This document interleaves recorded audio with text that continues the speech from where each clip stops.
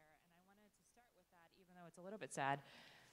Depression among law students is 8 to 9% prior to matriculation, but 27% after one semester, 34% after 2 semesters, and 40% after 3 semesters, or after 3 years. Stress among law students is 98% compared to 70% in medical school and 43% for other graduate schools. Depression and anxiety is cited by 26% of all lawyers. So mental health issues are a serious issue in our profession, and we're grateful to have people here to talk to us about these issues today. I want to first welcome John Broderick to Vermont Law School. Mr. Broderick is the Senior Director of External Affairs at Dartmouth-Hitchcock and served as the Chief Justice of the New Hampshire Supreme Court. For the past 45 months, he has traveled throughout New Hampshire and Vermont on a mission to change the culture and conversation around mental illness in an effort to destigmatize it. He says it is the most important work he has done in his entire professional life. I also want to introduce Attorney General T.J. Donovan. T.J. Donovan is a Vermonter who serves as Vermont's Attorney General. He started his career as a district attorney in Philadelphia, and he was the Chittenden State's attorney for 10 years. So let's give TJ and John a warm welcome.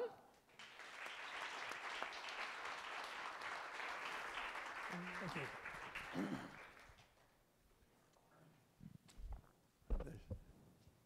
Hopefully it works. Can you guys hear me? Yes? You may grow to regret that, but now it sounds okay. First of all, I want to thank my cousin for being here. I haven't seen Mary in a while. She's here. I was shocked. Her daughter works here now at the law school. I want to thank the law school for inviting me here today. And I want to thank the Attorney General of your state, who I've come to know now, and who's a big supporter of this effort. He's a pretty incredible person. When I finish, you'll hear from the Attorney General. And we were told we had to be done talking around 5 o'clock. I hope maybe I got that wrong. No, I won't do that to you. But I'm here today for a very simple reason. I need your help. That's why I'm here. For the last 45 months, I've been traveling around northern New England mostly, speaking wherever I'm asked, to take away the shame, the stigma, and the shadows around mental illness, because we need to. You guys know that too. It's way past time, by the way. I grew up in a town, I'm a baby boomer, you couldn't have guessed that, I'm sure, but I grew up in a town north of Boston, very middle-class town, had 20,000 people in the town when I was a kid, and every person in my town had perfect mental health. Isn't that amazing? And every marriage in my town was happy too. I actually believed that for a while. I lived in that bubble. I don't live in that bubble now. My dad was a high school science teacher. My mother wanted to be a nurse, but her family couldn't have afforded that.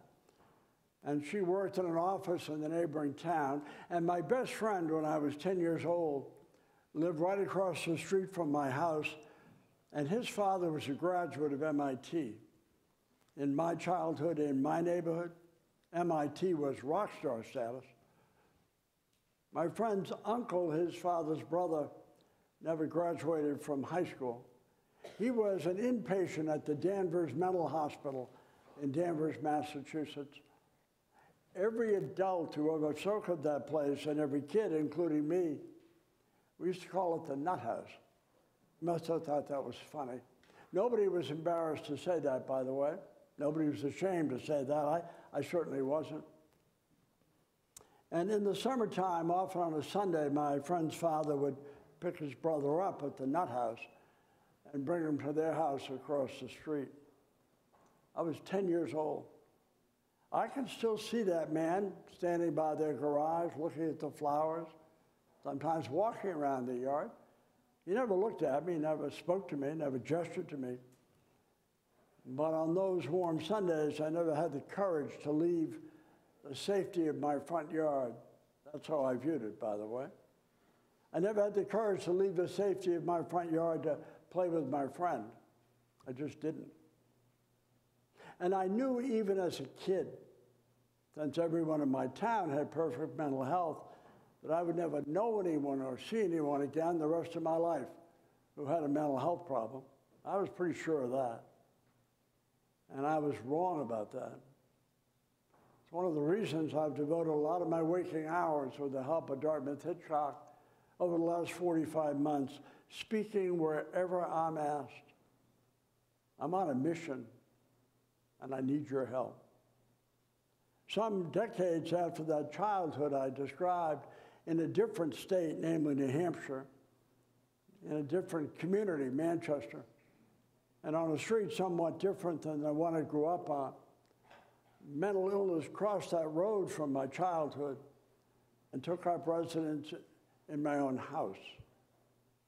My wife and I are baby boomers. We didn't know anything about mental illness. Maybe at the extreme we could spot it, but that was it. We're baby boomers, and for most of my childhood and much of my adult life, nobody talked about it. It just didn't come up. It wasn't polite. So we were pretty ignorant. But it was in my house, and it was growing. I had two sons, 11 and 13. It took up residence in my 13-year-old son. He didn't know he had a mental health problem, and it makes sense when you think about it. How would you know that? Just how you feel, how you respond to other people or circumstances. But he was suffering. He just thought it was him, and we didn't see it. When my son graduated from the 8th grade, it was on a Saturday, as I recall, he woke up that day and told my wife and I he didn't want to go to his graduation. We thought he was just lazy. It was summer. He wanted to be out of school for good. And that wasn't why, by the way, but we wouldn't know it for a long time. And so he went to his graduation. He wasn't happy about it. He was a really terrific artist, my son, and so he spent a lot of time in his bedroom at his desk with the door closed, drawing. Today I would describe it as withdrawing, but I was pretty ignorant about mental illness back then. I'm not ignorant now, by the way. I'm not ignorant now. My son started smoking in the 9th grade. I didn't know that. He kept that pretty well hidden.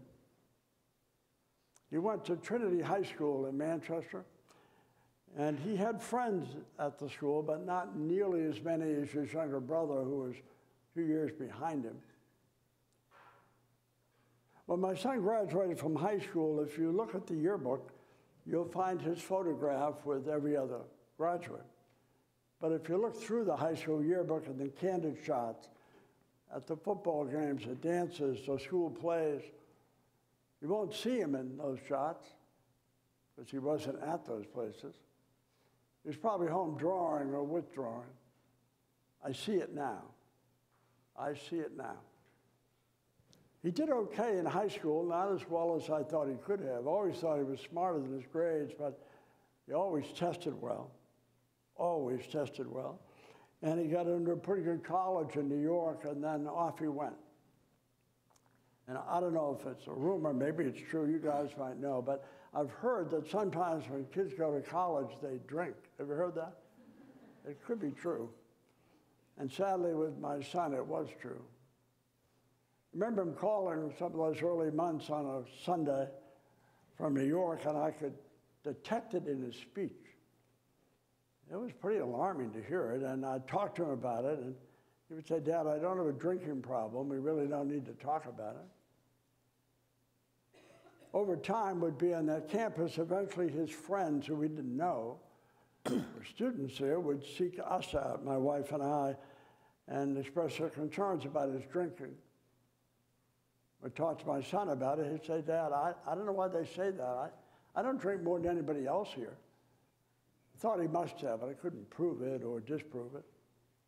He looked a lot more disheveled as time passed, and I remembered him when he was home.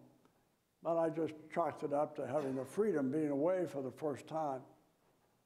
That wasn't why, by the way, but I didn't know that then. My son got a college degree. Knowing what I know now, I'm in awe of him. I don't know how he did that. He must have willed himself to that degree. And he had done okay at college, not great, not as well as he could have, but he tested well. He got into a pretty good graduate school in Boston. And then he came home. He was living with my wife and me in Manchester and commuting 3 days a week to classes. And once he was home with us, it was pretty obvious he was drinking pretty much every day. He tried to hide it, tried to flip his life so we wouldn't notice, but it was hard to do that. He was going to school 3 days a week. We talked to him about his drinking, and he just didn't want to do that. We don't need to keep talking about it. I don't have a drinking problem. We must have talked about it too much because he moved north of Boston to finish his degree. He got a master's degree. Knowing what I know now, I have no idea how he did that. And when he graduated with his master's degree, he got a job pretty quickly, which wasn't surprising. I mean, he's really smart. I mean, really smart. He can talk to you about Mookie Betts, or he can talk to you about Aristotle, not because he's read about Aristotle, but because he's read Aristotle. One of the best read people I've ever known. He's a self-taught musician. He writes music. He's a terrific artist. He's funny. So it wasn't a shock that he got a job quickly, but it was a shock. It only lasted a month. It wasn't his fault, he said. He lost the job. The next job took longer to get and lasted for less time. It wasn't his fault, he said. He lost the job. And then he was back living with us in New Hampshire. He was drinking pretty much every day, trying to hide it. He took graphic design classes wherever he could. He always excelled at those. But he had long periods of not working, or hourly rate jobs, or part-time jobs. And he couldn't see that was a problem. What seemed obvious to us, he didn't see.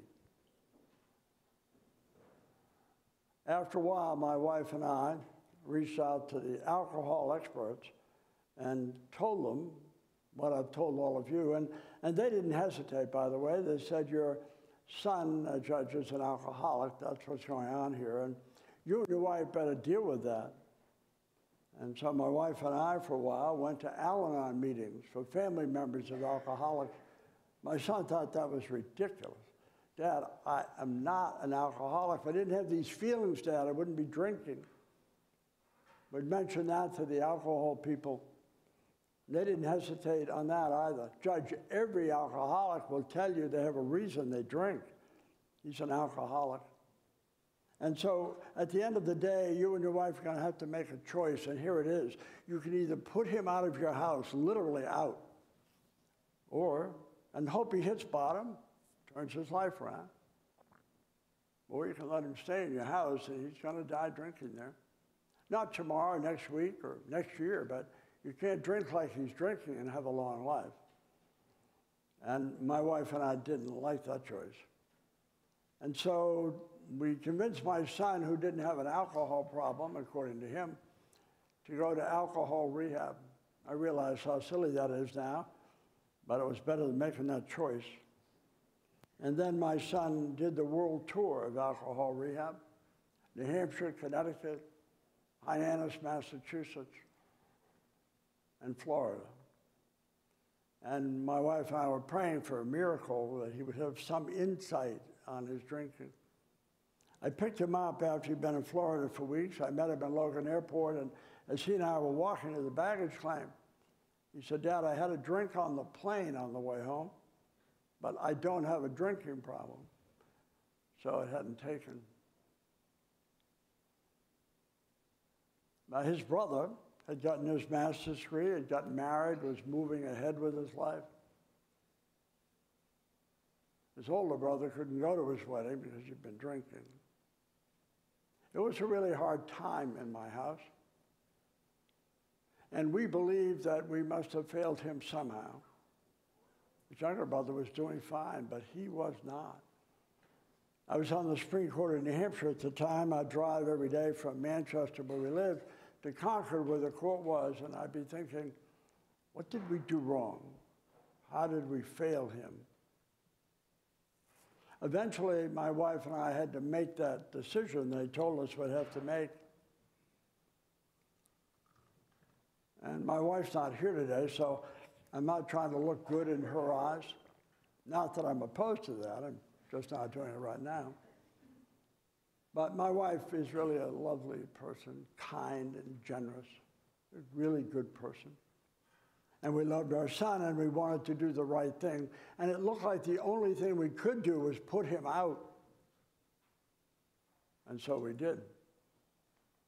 My son was living in his car, sleeping in his car.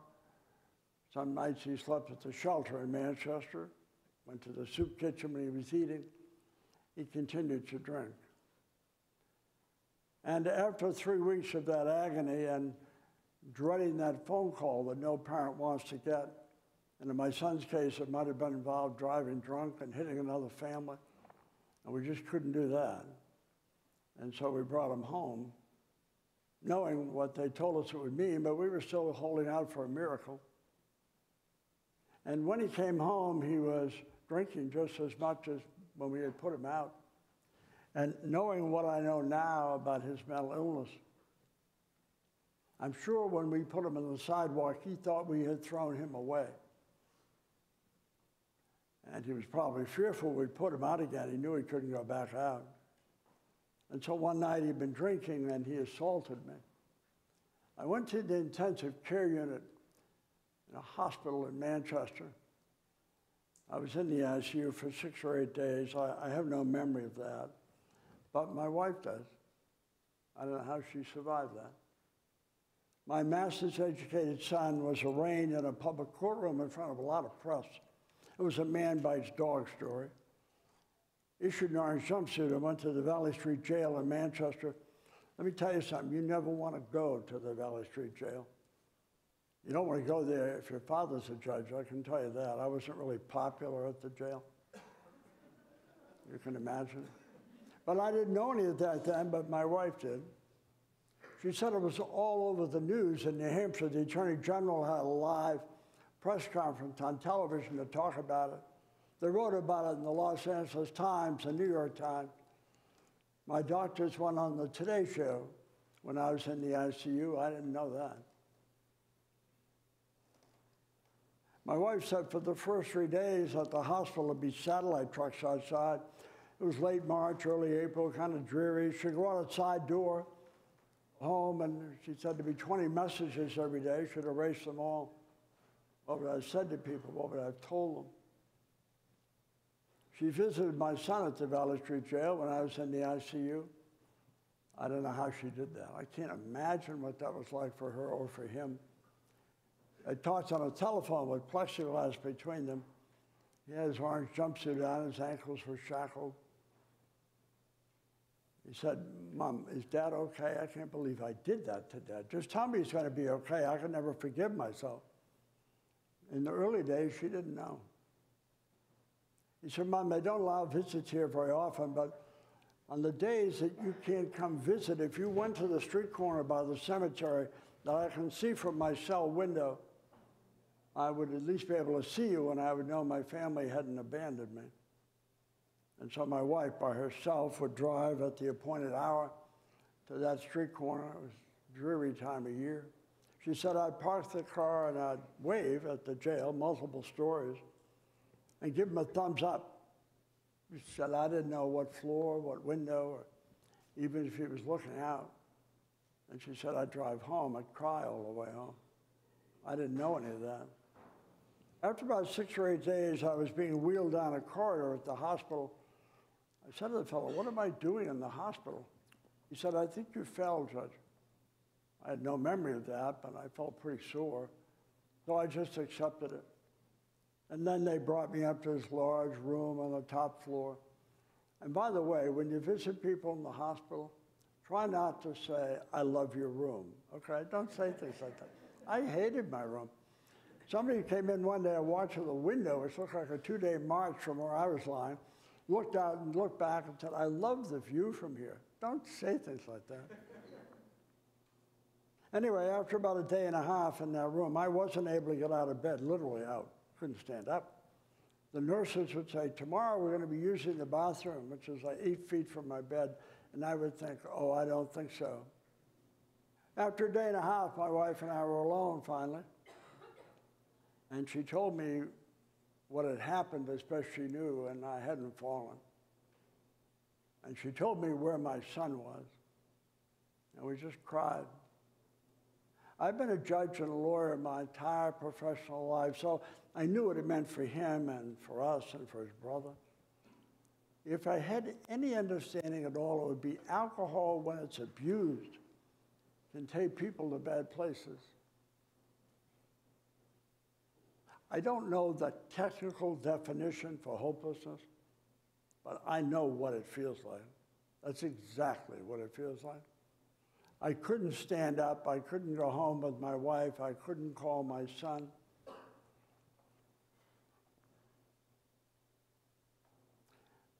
I love nurses, by the way.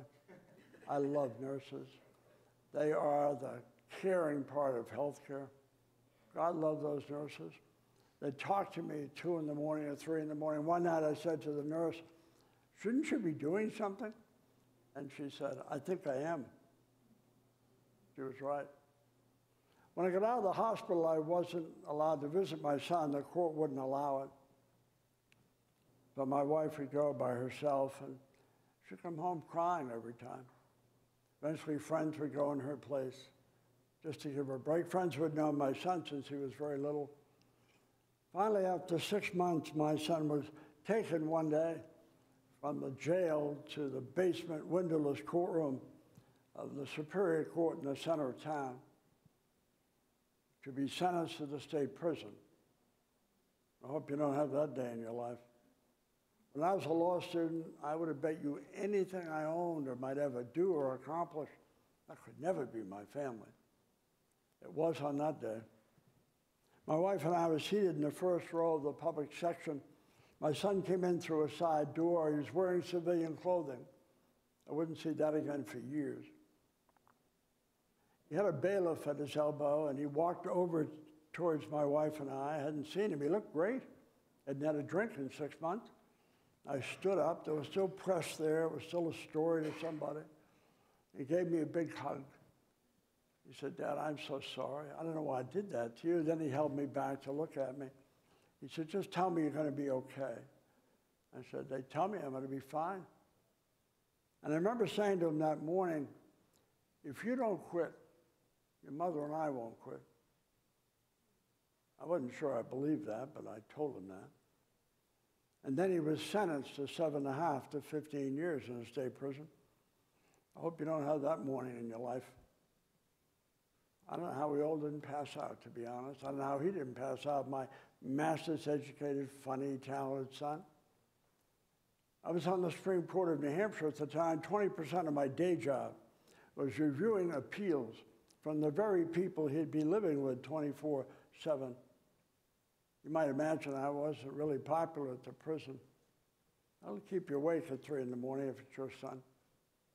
I asked to speak to him for a minute before he left, and we went into a conference room, my wife and I, a bailiff, and a close friend, and he seemed great. I want to say, "Get your coat, let's get out of here."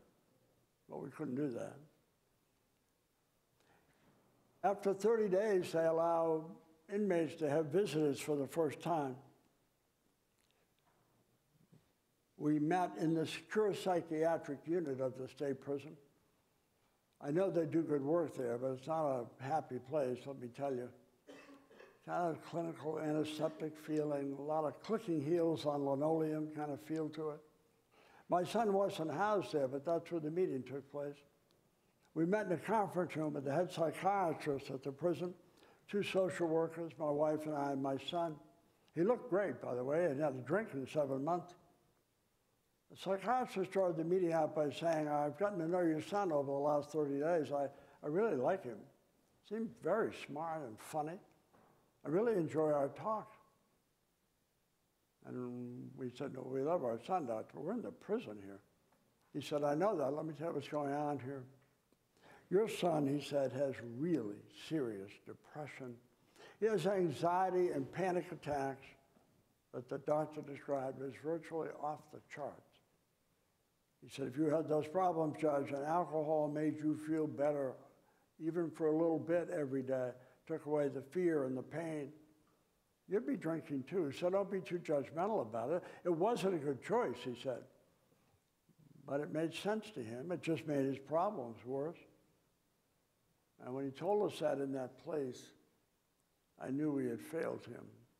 I should have known more. I should have known more. I thought all mental health problems were hopeless, by the way. I now know they're far from hopeless. I didn't know that then. We would visit my son twice a week. That's what they allowed.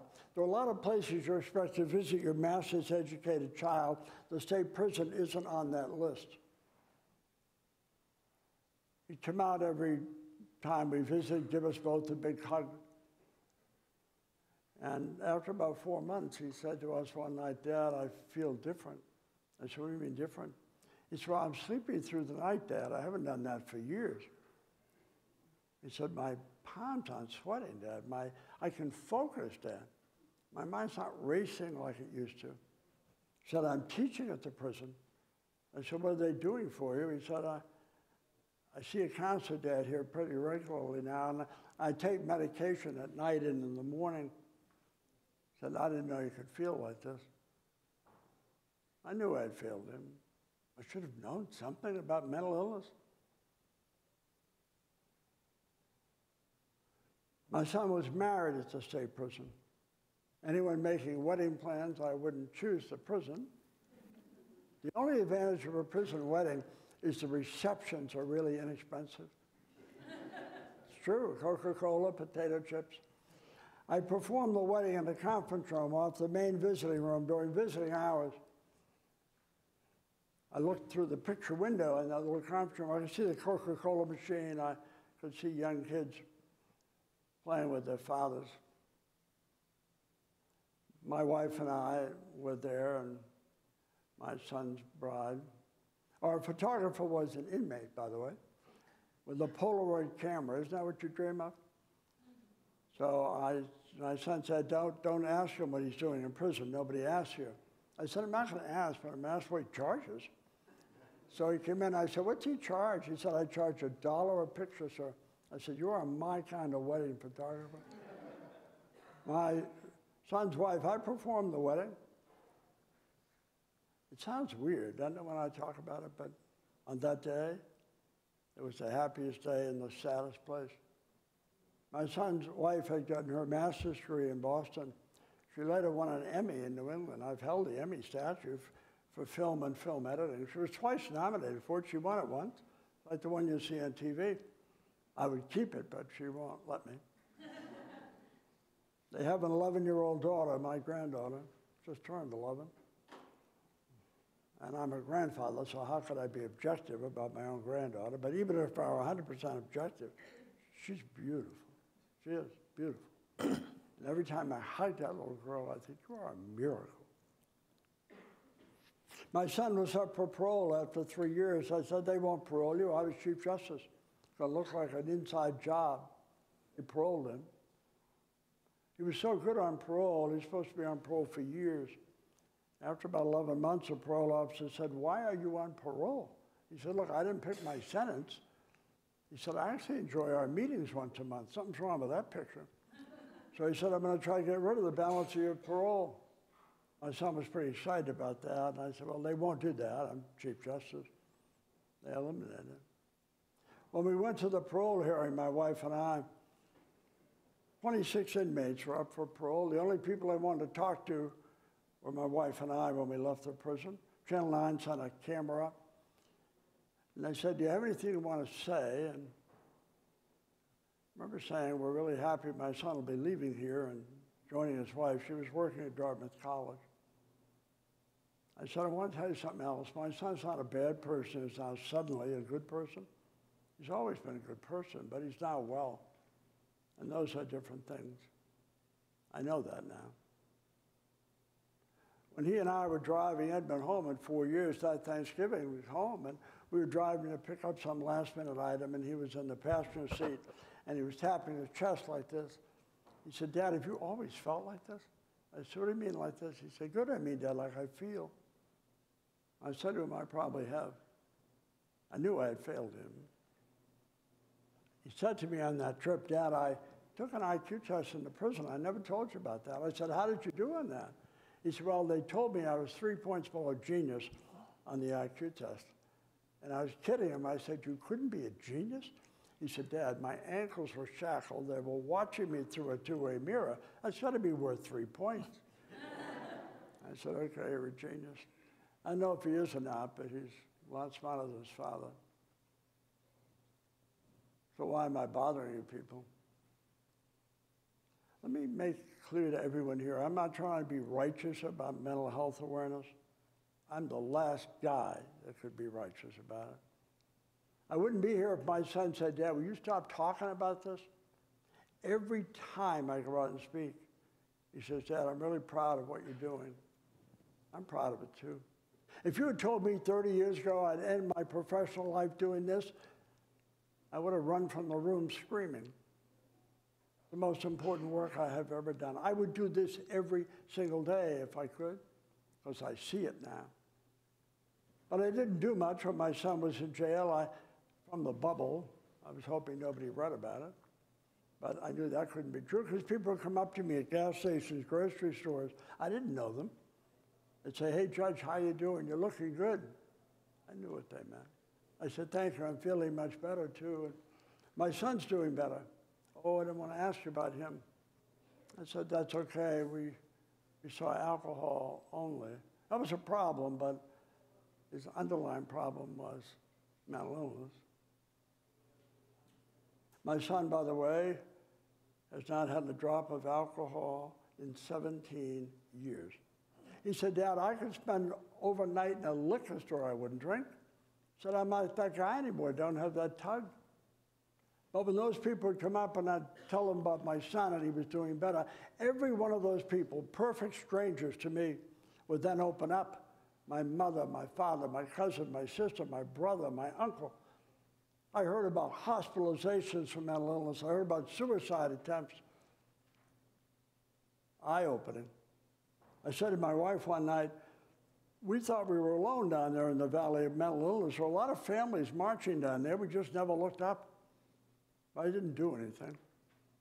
About 4.5 years ago now, I got a call from a psychologist in Concord, New Hampshire. He's the head of behavioral health at Concord Hospital. He said, John, I have a good friend. Her name is Barbara Van Dalen. She's a psychologist in Maryland. She wants to start a national public awareness campaign on mental illness. She wants to lead it off in New Hampshire, and she wants me, Bill Gunn, he said, to chair it. He said, I told her I didn't know enough people, but I knew a guy who knew more people, and his family was across the front pages here a decade ago. Let me call him. He said, will you help us? I'm the guy from the bubble who never talked about it, never did anything. And I said, yes, I'll help. I was surprised. We raised $250,000 for this campaign in no time. First place I visited was Dartmouth Hitchcock. I didn't work there then. I met with the CEO. I had known him for 10 minutes. A year earlier, I'd met him. If he had said to me that morning, John, what are you doing in this campaign? This is ridiculous. I probably would have apologized and left. He gave me a check. Elliott Hospital, where I've been hospitalized, gave me a check. Catholic Medical Center. The New Hampshire Hospital Association, in a return phone call while I was sitting in my car at a mall. I had never met the head of the hospital association. I told him what I was doing. He said, John, we'll give you $40,000 for that. Stunning. Opened my eyes. Everyone who gave me a check had a mental health story somewhere. We launched this campaign on a Monday morning, nonpartisan, non-political awareness campaign on mental illness, in an empty house chamber at our state house in Concord. We have 400 state reps in New Hampshire. Do you think that's enough? We have 400, and they weren't in session. I know the speaker, he said, John, if you want to use the chamber, you can use the chamber for the announcement. I thought, are you kidding me? Who's going to show up Monday morning? I thought 8 people would come. And people who know more about social media than me, which is almost every living person on earth, they said, don't worry, we'll blast it out, whatever that means. And so I went there that day, work day, 10 a.m., thinking, oh God, this could be embarrassing. 425 people showed up. The Catholic bishop, the Episcopal Church, the Jewish community, our Attorney General, 3 members of the Supreme Court, our entire congressional delegation, our then Governor Maggie Hassan, mayors, CEOs, law enforcement, first responders. It was stunning. It's the most impressive room I've been in 4 decades in my state. So I knew there were a lot of other people who were dealing with it too. Barbara Van Dalen, the genius behind the 5 signs. She was on Time Magazine's 100 list in 2012. But then again, all of us have been on that list at some point in our dreams. She got up that morning and asked this question of the most impressive room I'd seen assembled. If there's anyone in this chamber this morning who's been untouched by mental health issues, yourself, your family, your friends, your extended family, your classmates, your co-workers, your neighbors, if you've ever been touched by it, she said, raise your hand. I had no idea what to expect. I was so new to this. Not one hand went up, meaning every single person had been touched. After it was over, I said, Barbara, how is that possible? She said, John, it's mental illness. She said, my goal is to make the 5 most common signs of mental illness as well known and as widely known as the signs of a heart attack or stroke. I bet you know a lot of those signs. I do too. She shared these statistics that day, which drive me every day now. She said half of all mental illness in America begins by age 14. My son was 13. 2/3 by age 23. Last year in our country, over 47,000 people, Fenway Park and then some, took their own lives. I didn't know that. Every 90 minutes, plus or minus, every day, including this day, by the way, some brave American veteran, he or she, takes their own life. We lose 20 veterans a day to suicide in America. Yeah, let's not talk about that. That's awkward. Do you know last year in America, more police officers died by suicide than every other cause in the line of duty? I didn't know that. No one ever talks about that. The launch was amazing, and then Barbara Van Dalen flew home to Maryland. We didn't know what to do. We didn't have a manual. So the 3 of us who were co-chairing it waited to see if anyone would ask us to speak anywhere. In the last 45 months, I've spoken almost 515 times in 4 states. I've driven over 80,000 miles. I've spoken to well over 110,000 people in rooms large and small. I've been to over 240 schools. I've spoken to 80,000 kids in gyms and auditoriums. It has changed my life and opened my eyes. One of the first places I remember speaking was at a high school outside of Concord, New Hampshire, Pembroke Academy. It was 9 a.m. I went to the gym. Everybody dreams of speaking to 840 high school kids in a gym at 9 a.m. They weren't even on the floor. They were on those comfortable bleachers on both sides. And I was directly under the basketball net on a 6-inch riser behind a fixed podium with a gooseneck microphone. I remember looking out at those kids that day, and I thought, I don't think this is going to go well. They're probably saying, whose grandfather is this guy, and why is he bothering us? But I had to speak, so I spoke, just as I've spoken to you. And when I finished speaking, there was dead silence. I mean, dead silence. And the principal, who was then behind me by the wall, stepped up on the little platform. And I thought, maybe they don't know I'm not talking. Maybe they couldn't hear. Maybe I should wave to them. Well, no, I actually had that video in my head. And after about 3 seconds of really awkward silence, 840 kids on both sides of that gym stood up and applauded for almost a minute. The principal said, I am shocked by this. I said, you're shocked. I said, they're not applauding me. They don't know me. They'll never see me again. This generation, I love this generation, by the way. I love your generation. You're smarter than I ever was, and you're less judgmental than any generation in the history of the United States. I can learn a lot from you. That's what they're applauding. They're tired of it, too. 1 in 5 kids in that gym had a mental health problem. Family members, parents. My eyes have been opened. I wasn't in the bubble anymore. About 6 weeks later, I went up to Central New Hampshire, a bigger high school. Kids were on bleachers on both sides. The bleachers almost hit the ceiling. I was in the middle of the gym floor with a handheld mic. I felt like a quiz master. I said, this is really bad. I've got my back to people half the time. And when I finish speaking, they stand up and applaud. Not me, it's this. And after I spoke that day, this kid came out from the bleachers. He was a high school kid. He was like Rob Gronkowski, that's what he looked like to me. He was muscular, he had long hair with a baseball cap on backwards. He got about a foot or two from my face, and his eyes were wet. He said to me, can I ask you a favor? I said, sure, what?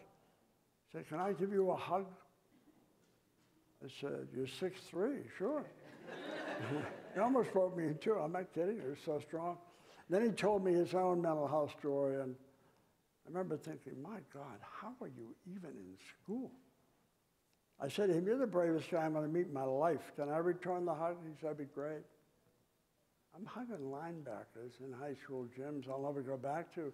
People I don't know and who don't know me. All they know when they hear me speak is I will not be judging them. That's the only reason. In the last 45 months, and I mean this literally, I have hugged hundreds and hundreds and hundreds of kids, some as young as the 6th grade, who will come up to me and open up, often with wet eyes and cracking voices. Sometimes they can't even speak. Sometimes they say, thanks for sticking up for kids like me. Sometimes they tell me their stories. Sometimes they say, I'm ashamed of my mental illness, or my parents are ashamed, or my father, and sadly it's always the father. My father doesn't believe in mental illness. He tells me just to get over it. I might have been that guy. I'm not that guy now. I see it now. Nothing will change until we start talking about it, normalizing it, demythologizing it. It's not a personal weakness. It's not a character flaw. It's a health circumstance. My son says to me all the time, Dad, anybody with a mental health problem, I don't care what it is or how old they are, they have 2 things in common.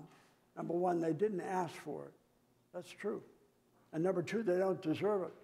That's true too. You know what the rest of us do? We make sure they feel badly about it. We stigmatize it. Why do we do that? I was guilty of it myself. But I see it differently now. And when I ask people to give me the good reason, because we've been stigmatizing it forever. And by the way, ignorance and fear are excuses, they're not reasons. When I ask for the reason, nobody has it. So my question is, why do we tolerate for one more day a stigma that we can't explain or justify? It's immoral, is what it is. Let me close with this. When I go to high schools or middle schools, kids come up. The other day I was at a school. If you remember nothing else I say, please remember this visual. I spoke to 6th, 7th, and 8th grade kids. Principal said, could you stay and go to the lunch room? They come in shifts. Kids have 22 minutes at lunch. And they don't even find it odd. They're eating lunch at 10:30 in the morning. God love them. So she said, you can get something to eat too. I was in the lunchroom 2 hours and 15 minutes as they all cycled through. I never got to sit down. I never got to sit down. Kids come up and hug you and open to you. Kids have told me their suicide attempts or they want to kill themselves. What are we doing about that? It's not right. You all know it's not right. And lawyers and law students deal with those problems too. Doesn't mean you're not bright or good or that you won't be talented or a great lawyer. Has nothing to do with that. One of the things lawyers are about is the truth. What's the honest truth? The honest truth is that law students suffer too. There's no shame in that. It's okay not to be okay. It's just not okay to pretend you are. Lawyers especially should realize that. But when I go to schools, I say to kids, you could change the culture around mental illness if you want. Baby boomers did some great stuff. I'm proud of what we did, but I'm not proud of it on mental illness. We bought into the cone of silence. I told these kids my father was a high school teacher. He's paid on Thursdays. My dad must have felt flush with cash on Thursday nights. My mother and my sister and I would get in my dad's blue Impala. He loved that car. It didn't have seatbelts, but they weren't important, obviously. But it did have an ashtray. They were important. And we'd get to the restaurant, and every table in the restaurant had an ashtray. Some had two. At some point during the night, every table in that restaurant was smoking. My parents loved my sister and myself as they blew smoke on our face. I couldn't wait to be a smoker. Then we'd get back in the blue Impala with no seatbelts and drive 2 miles home, and I learned as a kid that's a long trip if you smoke. So one or both my parents would light up, and they'd crack the window. You crack the window filter system. I was in the back seat. It didn't seem to work that well from where I was. Then we got to my childhood home. Every room in that house had an ashtray. The bathrooms had ashtrays. My sister used to make ceramic ashtrays in summer camp. They were heirlooms to my mother. You couldn't use those ashtrays. Every coffee table in America had an ashtray. Every law school, every town hall, every doctor's office, every church basement, every automobile, every airplane, every airport. They were everywhere. Have you seen an ashtray recently? What happened? Something changed.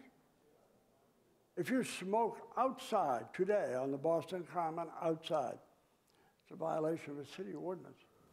Unimaginable in my 10-year-old life. We had a black and white television when I was 10 years old. I tell that to kids, and they look at me like, how old is this guy? And then just to get even, I say, I only had 3 stations, and we had rabbit ears. They have no idea what I'm talking about. But we must have survived it. And I tell them some nights I'd be watching the news with my mother on that black and white TV, and I would see African Americans, often dressed like I'm dressed today, marching, holding signs. I didn't know why, obviously I know now. And some nights I'd see them knocked to the ground like bowling pins, attacked by police dogs, hit with billy clubs. I have a lot of those memories on TV as a kid. I remember saying to my mother, where's that happening? She wasn't proud of it, by the way. It's happening in our own country. If you would ask the 10-year-old version of me, John, do you think in your lifetime we will elect somebody that looks like those people as president of the United States? I would have said, you out of your mind? I bet you my ashtray that doesn't happen. Thank you, Barack Obama. I was on the Supreme Court at the time. He was running in New Hampshire in 2008. I never met him. My mother had passed by then. But her voice remained. It still remains. And she said to me that night when he won, you better be down there. Because she would have been. She would have been so proud of this country on that November night. And so I went. I bought an airline ticket. I flew to Washington. This had not happened in 232 years since this nation was founded. It was more rare than a total eclipse of the sun. I wanted to experience that history for myself and for my mother. I stood on the mall that January day, and 1.4 million of my closest friends were there. I was so far from Barack Obama, he looked 2 inches tall. I said, he looks bigger on television. So I watched it mostly on the Jumbotron, where he was 15 feet tall. And I was thinking a lot of my mother that day, and how this had been impossible in her lifetime, and how I would have bet you my ashtray it would have been impossible on my own. In less than a minute, in a voice I'd come to recognize, Barack Hussein Obama, with the black face and the funny name, was sworn in as President of the United States and leader of the free world. Something changed for that to happen. You know who elected Barack Hussein Obama with a black face and a funny name? Young people all across this country who didn't care what color he was, if they even noticed. He inspired them like John F. Kennedy inspired me. One of the reasons I love your generation, one of many, is you are color inclusive. We all need to be inclusive when it comes to mental illness, too.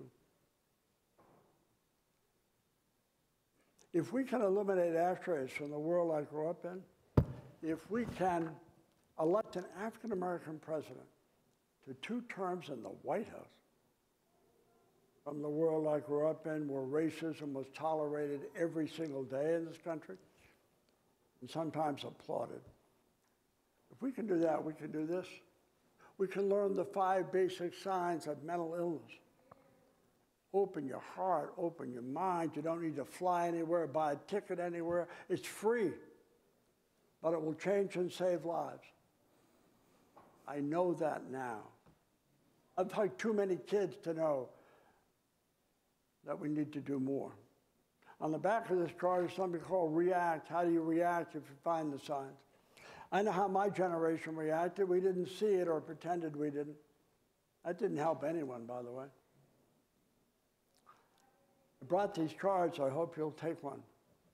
The first one is $1,000. After that, they're free. I hope you hang it somewhere in a refrigerator, on your door, or somewhere. And I hope it leads to discussion with other people. It's about time we had that discussion. You know, I've been doing this now for almost 4 years. I've driven so many miles. I mean, going to schools, particularly middle schools or high schools, they want you there early in the morning. So I drive sometimes at night or in bad weather. I spend a lot of time alone, by the way.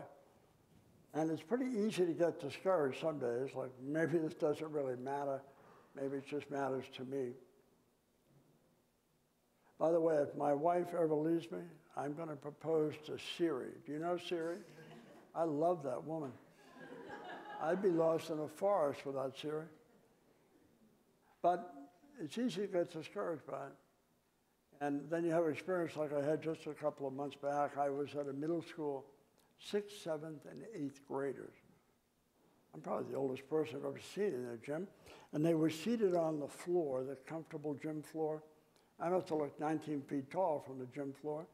And they listened to me on this. They listen, not me, it's this. And when I finished speaking, and I was standing by the gym exit with the principal, kids were filing out. A little boy came by, extended his right hand to shake mine. I thought I wouldn't have had that maturity. So he told me his name and his age. He was 13, he was an 8th grader. He said, "Thanks for coming to our school today and talking about this." I said, "Oh, you're very welcome. I was happy to come." He said, "I want to tell you why I'm thanking you." I said, "Sure." He said, "They tell me here at school that I'm on the spectrum myself. And your talk here today," said to me, "has changed my whole life. And I give you a hug." A little 8th grader, and he started hugging me. He was crying, and my eyes watered too. Mattered to that kid. Mattered to that kid. I didn't change his whole life, believe me, I know that. But I'll bet you for the first time in his young life, you could tell somebody he didn't know what his challenges were without being judged or blamed or shamed. That little kid should be able to hug any one of us, tell any one of us. What are we waiting for? That's not my call, it's up to you. Anyway, thanks. You guys have been great. Thank you very much.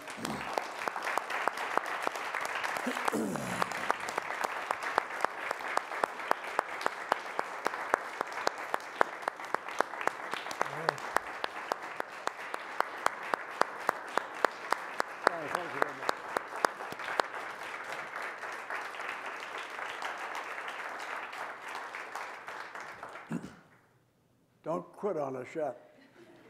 T.J. Donovan, the man behind me, is the world's most patient person. He's heard me deliver that talk. If he has earplugs, I would understand it. I never knew you were Attorney General until about a year ago, a little more. And he came with me one day with our Attorney General, and we spoke at Hanover High School. And he spoke, and then the next time he spoke, by the third time he was speaking, he was opening up in a very personal way, not about him personally, but about people he loves. He is a very impressive human being, and I'm proud he's my friend.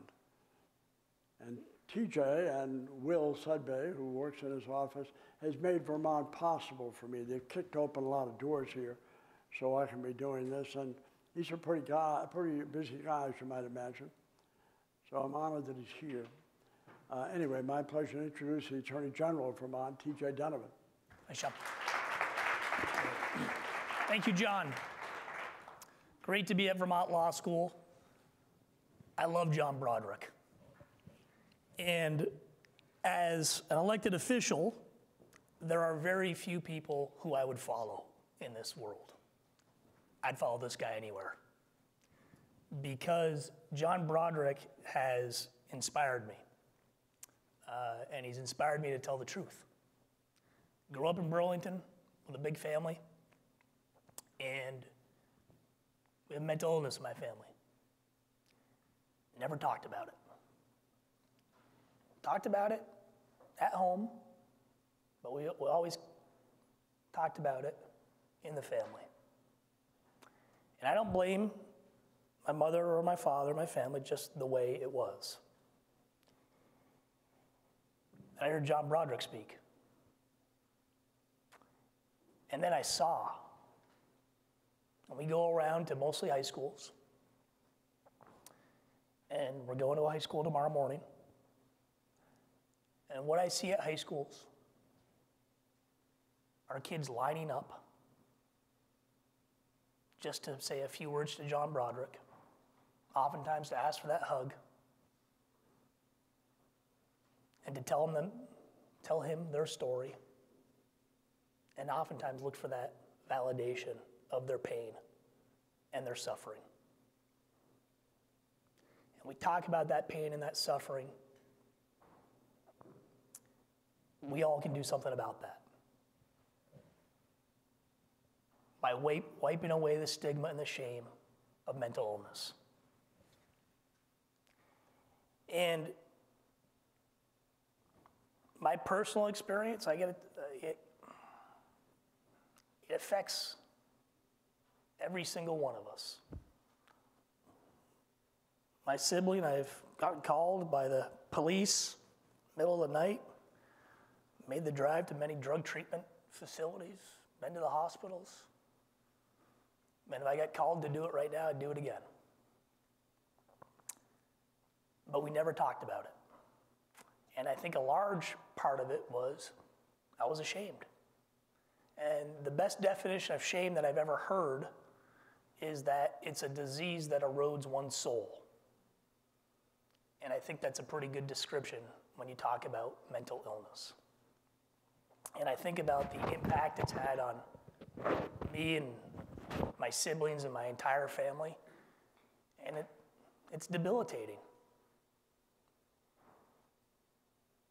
And it did take me a few times to talk about this, but I kept seeing folks, these young kids lining up to see John afterwards. And I know by the virtue of the position I hold, the ability to get out and talk about this, we have an opportunity to do something different. And I agree with John wholeheartedly about your generation. You guys are so much better than us. You're not divided by all the stuff that divides our generation. Mental illness should be on the top of the list that we change the way we deal with in this country and in this state and in this profession that you guys are about to enter. You know, those stats that we heard at the beginning, that's true. And that rate of depression and anxiety and alcoholism and drug abuse, it's really high in the legal field. And it's really high, not for lawyers who have been practicing for 30 or 40 years. The most at risk are young lawyers starting off their career. This is a tough profession. And what we have to do is acknowledge that people are suffering. We have to acknowledge that people oftentimes self-medicate because we haven't acknowledged that mental illness is a disease, and we can do something about it. And Vermont Law School can be the place that transforms this conversation, to normalize it, to take the stigma away from it, to treat people with respect, to acknowledge their pain, their suffering, and to do something about it, and to make this place a healthier, more safe place for all of us, for our siblings, for our children, for our community, and for ourselves. We need your help. I'm happy to go with John wherever we go. I'll follow him. And sometimes I complain to Will Sudbay about why I'm following John Broderick, because it's early and we're going places and we all have stuff to do. But then I see those kids. This is important work. We need your help. We need your leadership. Start it here at Vermont Law School. Change the way we do business when we talk about mental illness in the legal profession. Change the way how we deal with mental illness in our communities, in our schools. Be the thought leaders on this. Speak out, talk about your own personal experience. There's nothing shameful, there's nothing embarrassing about it. We need you, your stories are powerful. Please join John, and let's make this world a better place. Thanks for listening.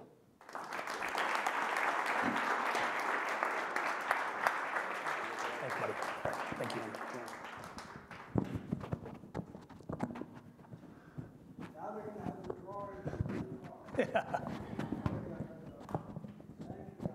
Thank you. So before we actually end, and thank you so much, gentlemen, for your time, does anyone have any questions, particularly for Mr. Broderick? I know Attorney General Donovan has to leave. So if anyone has any questions for Mr. Broderick, please let me know. Questions? No pressure to have a question. All set? Thank you so much.